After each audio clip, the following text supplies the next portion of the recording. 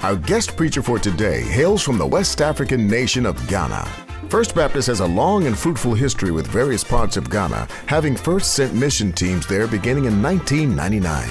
In 1984, our guest preacher, Bishop Ransford Obeng, founded and became the senior pastor of the Calvary Charismatic Center, a non-denominational church located in Kumasi, Ghana, with over 3,500 members. Its mission: spread the good news of the gospel throughout Ghana and to the ends of the earth. God has used Bishop Obeng in planting over 40 mission churches throughout Ghana and sending missionaries to the UK, US, Jamaica, Ivory Coast, Senegal, and other countries around the world. In addition, he has trained and mentored many young ministers into key leadership positions and is committed to equipping and producing believers who are empowered to fulfill their God-ordained purposes and ministry.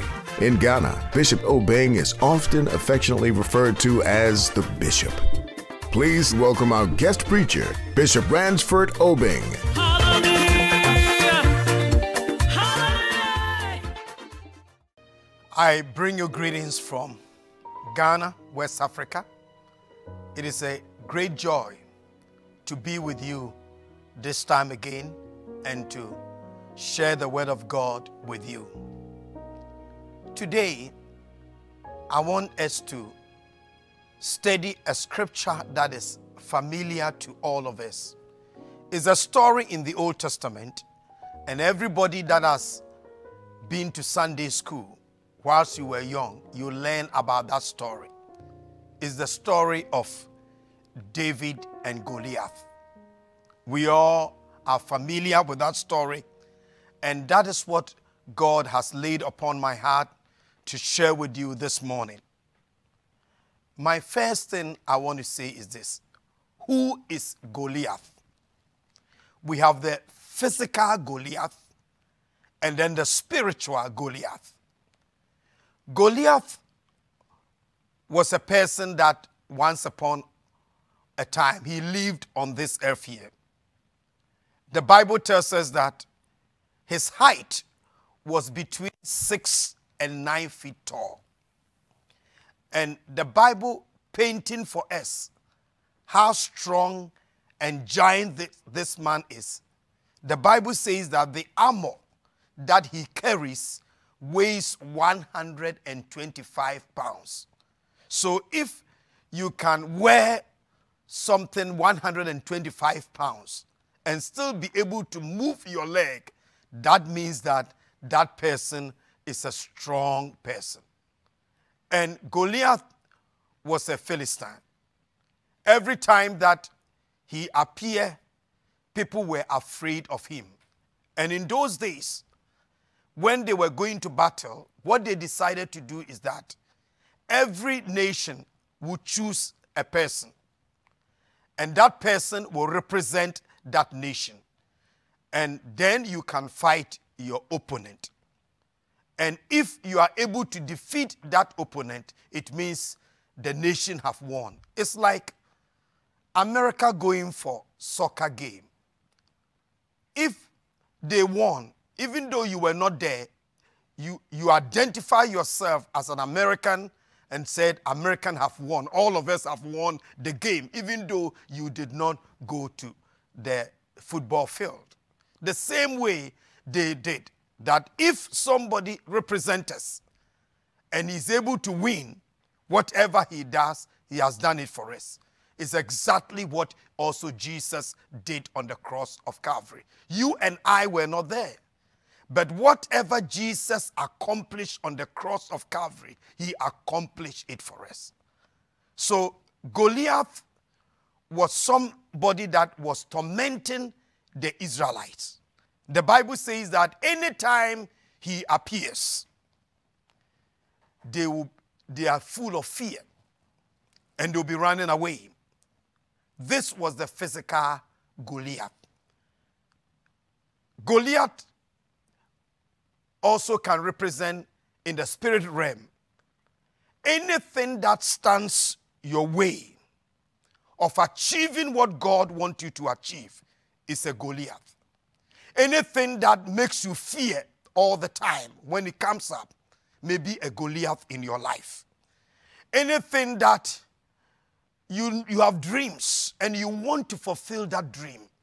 But anytime you make an attempt to fulfill that dream, that thing shows up and it's not able to help you to go forward and achieve what God wants you to achieve. We have personal Goliath. What may be your Goliath may be different from my Goliath. But not only do we have personal Goliath, we also have family Goliath. There are families that nobody has been able to reach a certain level. There are certain families that nobody has even had any successful marriage. It's a personal Goliath. There are certain families nobody has ever gone a degree. It's a family Goliath. And somebody in that family must rise up and said, I am going to defeat that Goliath in that family. We also have national Goliath. As a country, there will be a Goliath that all of us are fighting. But we also have a global Goliath. And today, what all of us are fighting is this pandemic. It's a global Goliath that we must know how we will be able to defeat this global Goliath that is worrying everybody. It is one of the things we also have to understand is that sometimes you can even have a medical Goliath.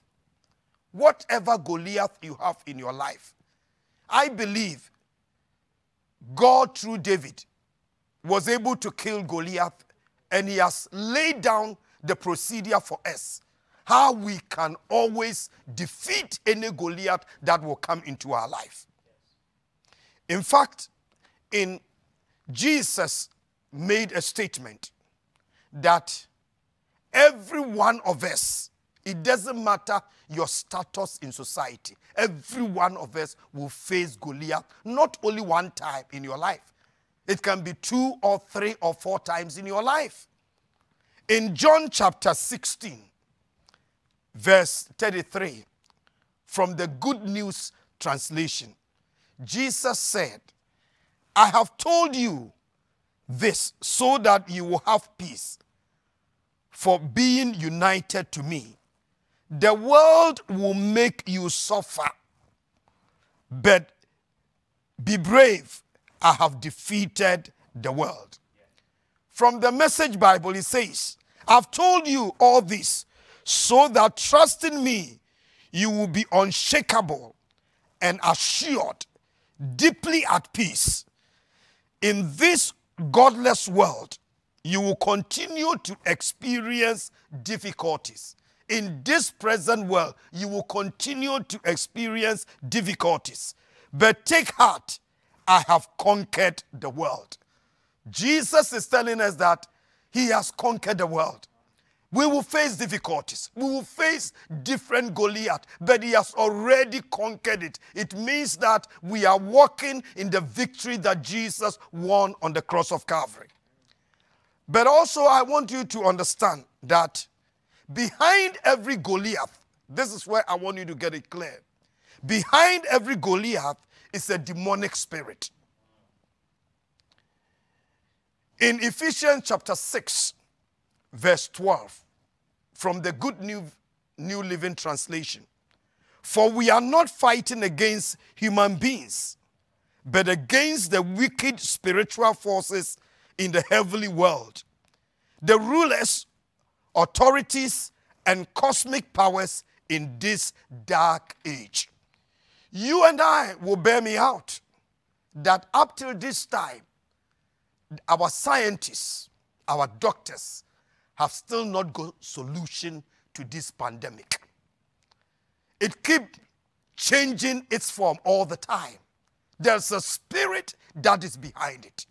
You know, there are certain things that happen in life. It's not everything that is natural. There are things that are natural. I'm not saying everything is spiritual. There are things that are natural. There are things that are orchestrated by demonic forces. Let me give you a typical example. When Jesus told his disciples that let us cross to the other side of the sea, The Bible says that whilst they were on the sea, there was a storm. Jesus was asleep. The disciples were experienced fishermen. They faced this storm several times. So they tried, but they realized that they couldn't. And when Jesus came to the scene, the Bible says he rebuked the wind. It means there was a spirit behind that storm. The devil knew, because if you read the following chapter, after they crossed to the other side of the sea, they were met with a man that was demon possessed, that Jesus healed that man and he was sound. The enemy knew that if they got to the other side, somebody that he has taken captive was going to be set free. So everything that he would do to prevent them not getting to the other side, he was going to do it. So sometimes there are certain things that happens in our life. It is not natural. It is spiritual. Therefore, if it's spiritual and you fight it naturally, you will not be able to defeat it. So understand, behind every Goliath is a Goliath because it's a giant. It is something, it's not something you can easily solve it. You've tried. The Israelites, anytime Goliath appeared, they were all filled with fear. They will all draw back. They were looking for somebody that can come and defeat. But they were looking at Goliath from the physical aspect, not the spiritual aspect. Thank God. When David came to the scene, we will see how God, through David, overcame that Goliath. And if we learn that principle, no matter whatever will come on our way, whatever Goliath that will lift up his head, we will be able to defeat once we learn the principle. The Bible says that everything that happened in the Old Testament happened for our example, so that we will learn from it. And so, as we read the Old Testament, we should read with the understanding that God wants to teach us some things from it. So I'm reading from 1 Samuel chapter 17. And for time's sake, I will read verse 26 and 36. And there are certain scriptures I want you to note carefully. 1 Samuel chapter 17, verse 26 and 36. From the New King James Version. Verse 26. Then David spoke to the men who stood by him, saying, what shall be done for the man who kills these Philistines and take away the reproach from Israel? For who is this uncircumcised Philistine? If it's your own Bible, you can underline the word uncircumcised Philistine. That he should defy the armies of the living God. Verse 36 of 1 Samuel chapter 17. Your servant has killed both the lion and bear. And this uncircumcised Philistine will be like one of them, seeing he has defiled the armies of the living God. I've already said that behind every Goliath is a demonic spirit. The Israelites were looking at Goliath from the physical viewpoint. They were not looking at it from the spiritual viewpoint. But what David said here gives us a clue into the mind of David and what David was looking at. The Bible tells us that all of them saw a giant. But when David looked at that giant, he said something. Because in verse 26 and 36 of 1 Samuel chapter 17, a word is used twice. He used the word uncircumcised Philistines. Uncircumcised Philistines. What is he talking about? What David realized is that this giant that everybody is looking at, yes, indeed, physically, he's supposed to be feared. But he remembered another thing, that this man is a Philistine and he is not circumcised. What is the circumcision that he's talking about? Those of us who know our Bible, there was a man called Abraham. He met God and he had a relationship with God. And God had a covenant with Abraham. Listen to me carefully. And that covenant God had with Abraham, God told Abraham, your enemies will be my enemies. Your friend will be my friend. Whoever curses you, I'll curse that person. Whoever blesses you, I'll bless that person. David was a descendant of Abraham. And so he looked at the Philistine and he said, this man, even though he's strong physically, he's a giant, but he has no covenant relationship with the one who created the heaven and the earth. And that makes the difference. So he said, who is this uncircumcised Philistine? Because he was not in a covenant relationship, that put him at disadvantage. I want you to listen to me carefully. This is where David saw. He saw that this man, even though he has got everything to fight the battle, God is not with him. Because he's not a covenant child of God. He is not into a covenant relationship. And remember, the Bible tells us in 2 Corinthians chapter 4 verse 19, for we fix our attention not on things that are seen, but on things that are unseen. What can be seen lasts only for a time, but what cannot be seen lasts forever. What David was looking at was not the physical. He was looking at the spiritual aspect of everything. He took this battle to another level. He took it from the physical realm to the spiritual realm. And when he took it to the spiritual realm, in the spiritual realm, if God is not with you, then you cannot face the enemy. But the Bible says that if God be for us, who can be against us? And that is what he took. He said, this man is not a covenant child of God. He doesn't have all those covenant relationships. And remember, when you enter into a covenant with somebody, the person's blessings, assets become your assets. His liability becomes yours. Thank God we are in a covenant relationship with somebody who doesn't have liability. All that he has is asset. We have liabilities. And we are in a covenant relationship with our Lord Jesus Christ.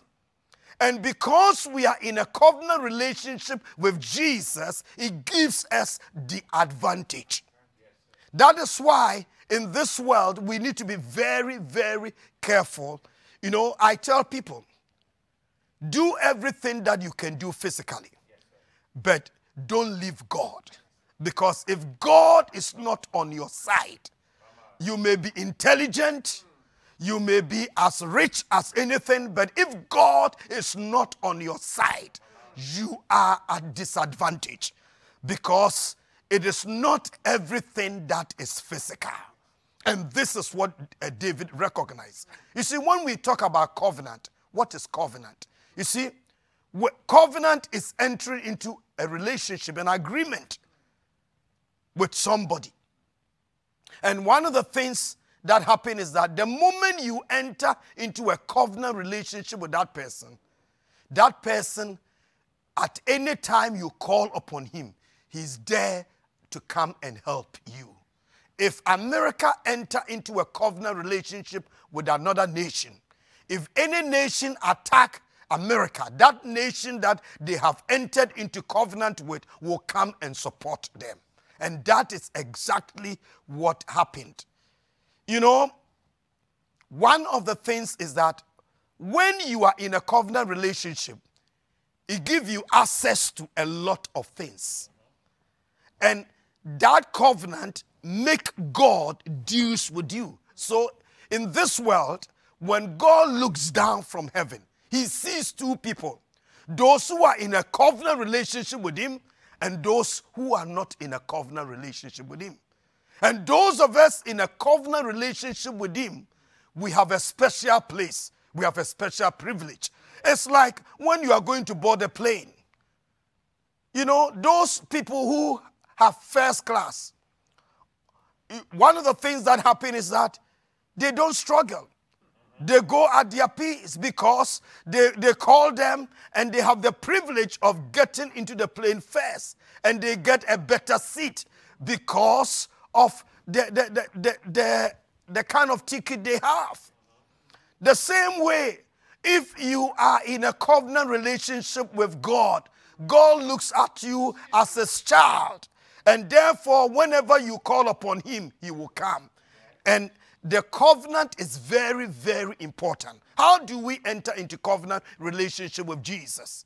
In the olden days, if you belong to the family of Abraham, you have to be circumcised. In the New Testament, you enter into covenant relationship with God by receiving Jesus Christ as your personal Savior. Because whenever you are entering into a covenant, it's exchange of words.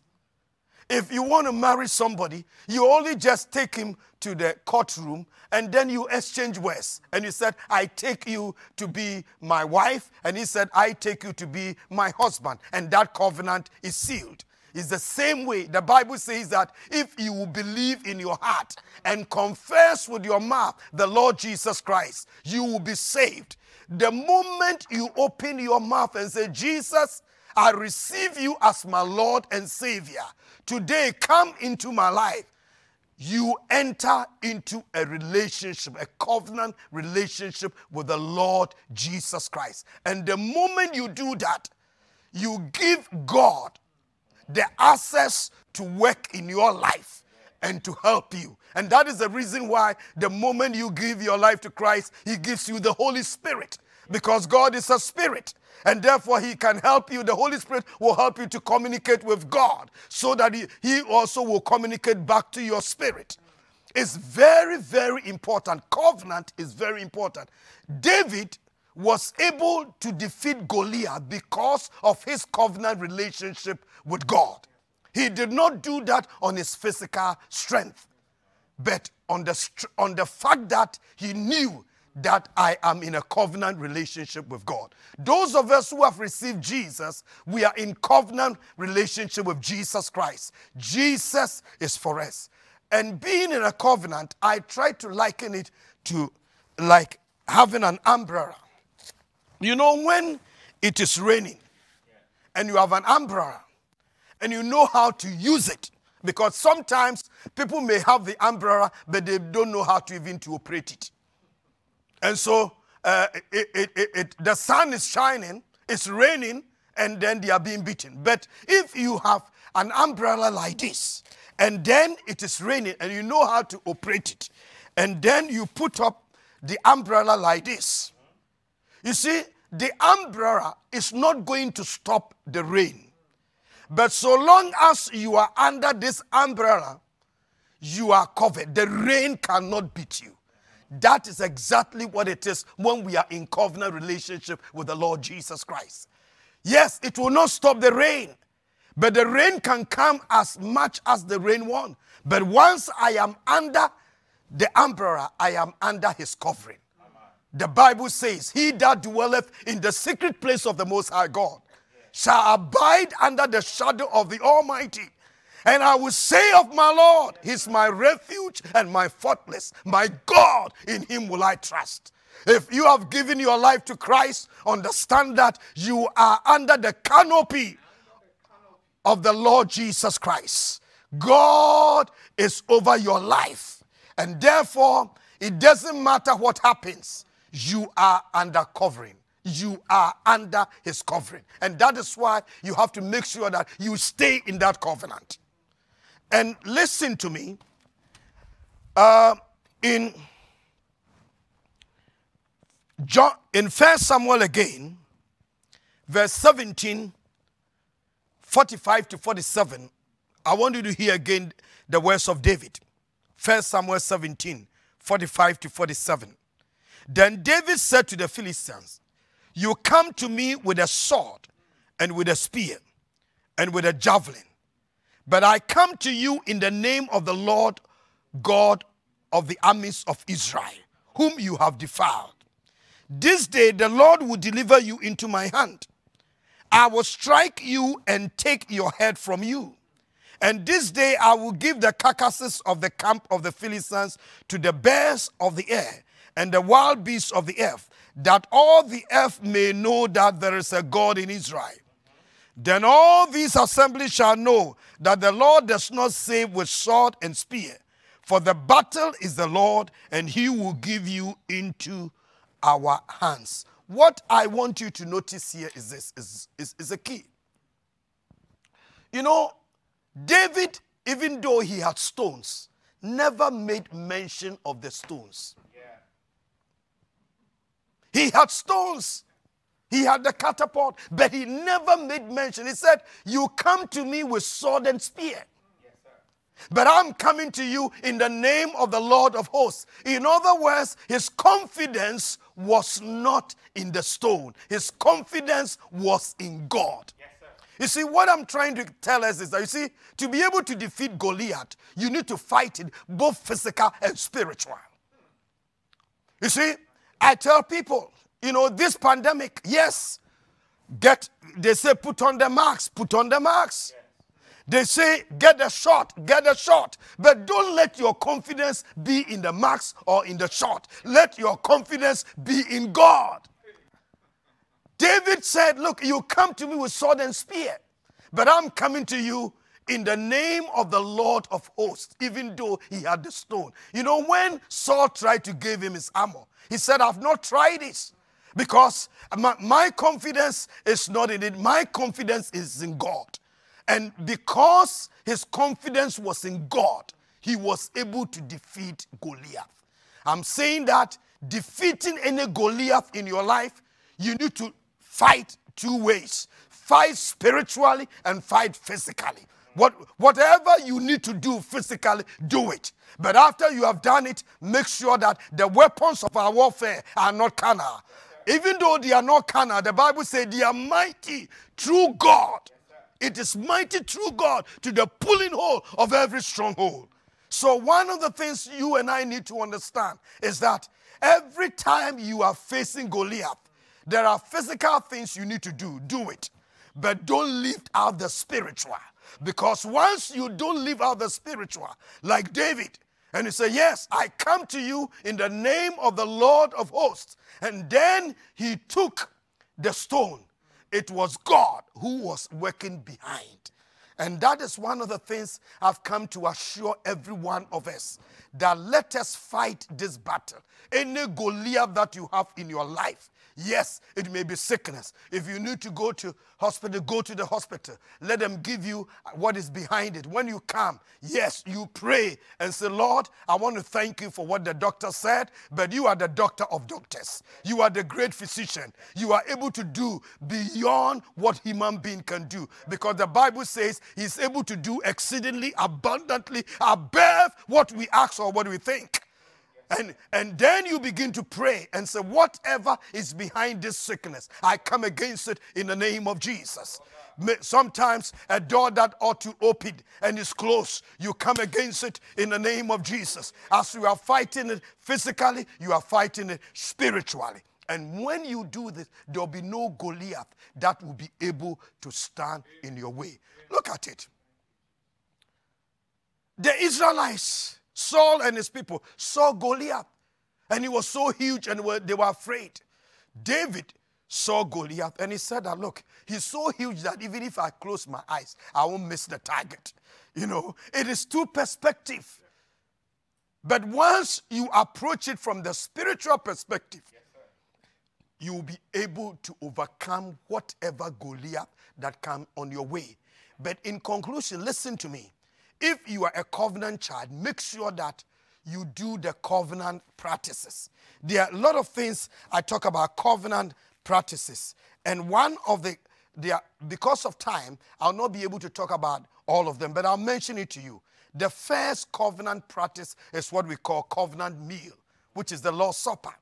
Because when Jesus was dying before he died, he introduced that covenant meal. And he said, this blood is the blood that I'm sharing and ushering you into that new covenant. Remember, David was under the old covenant. We are in the new covenant. The new covenant is better than the old covenant. So if he was able to defeat Goliath under the old covenant, in the new covenant, we are more than conquerors. We can do more than that. So I call it covenant meal. That's why a lot of people, sometimes you are sick, you take the communion and then believe God and God heals you because it's a covenant meal. I have what I call covenant time. If you are in a covenant relationship with somebody, you always do your quiet time. You want to talk to that person. It's a covenant time. You don't joke with it. You don't sacrifice for anything, because that person that I'm in covenant relationship with is very, very important to me. How can you be in a covenant relationship with your wife and you've not talked to your wife for 1 week? Then everything is breaking down. So covenant time is very important. You keep your covenant time. I have what I call covenant money. Covenant money is your tithe and offering. In Deuteronomy chapter 8, verse 18, the Bible tells us that, and you shall remember the Lord your God, for it is he who gives you power to get wealth, that he may establish his covenant, which he swore to your fathers as it is this day. Covenant money. You don't touch it. Anytime you receive your income and everything, you know that this is covenant money. I don't touch it. There's also what I call covenant intercession. The Lord told Abraham, can I go and destroy Sodom and Gomorrah without talking to my friend? And he talked to him, and then Abraham started interceding. That is covenant intercession. And anybody that is a covenant child, you do that. Then we have covenant lifestyle. Covenant lifestyle is obedience.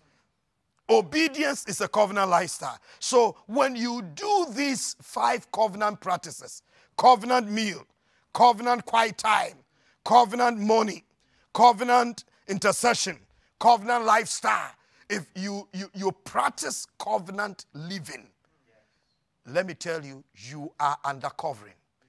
The enemy cannot do you any harm. The Bible, Jesus said, I will build my church, and the gate of hell will never prevail against it. You see, when we talk about this, you all know that when Jesus said, I will build my church, listen to me, he was not talking about building. He was talking about people. So what he's saying is that after I have built my people, after he has built you, then you will be able to stand and nothing will be able to come against you. If you don't allow yourself to be built, then everything can come against you and they will fulfill. But if you allow Jesus to build you up, that's why I gave you those covenant practices. As you begin to do it, he's building you up. And the Bible says, having done all, again I say, stand.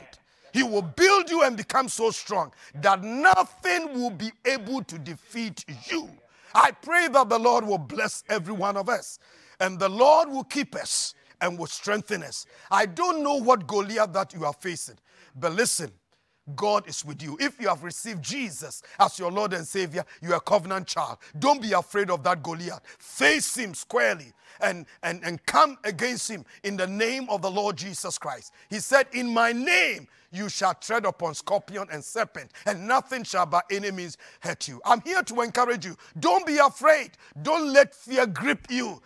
People are talking this and this and this. Don't be afraid. You are a child of God. Before you get out every morning, you only pray and say, Lord, I plead the blood of Jesus over my life. I'm going into the world full of diseases and sickness, but I'm going under your protection. I am going under your covering, and I pray that you will take me and bring me back, because the Bible says he will give his angels charge over us, lest we dash our feet against the stone. He's the God that go before. Lord, go before me. He will go before you and bring you back safely. Make sure every morning before you get up, you talk to your covenant partner, because what you cannot handle, your covenant partner can handle. We are not like those who have no hope. We are the children of God. God is with us. He's with us. So don't be afraid. Don't panic. You will live to accomplish everything that God wants you to accomplish. I pray God's blessing upon your life. And wherever you are, I pray, those of you who are hearing me, if you are sick, I want you to touch that part that you are sick. I'm going to pray for you right now. Father, in the name of Jesus, I take authority over every sickness and every disease. I come against every Goliath in anybody's life, any demonic force that is behind that Goliath. I come against you in the name of Jesus, and I pray for a release of your spirit and your anointing. In Jesus' name, be made whole, body, soul, and spirit. If you have never given your life to Christ, please give your life to Christ so that you will come under God's covering. I pray God's richest blessing upon every one of you, your life. Stay blessed all the time. Amen.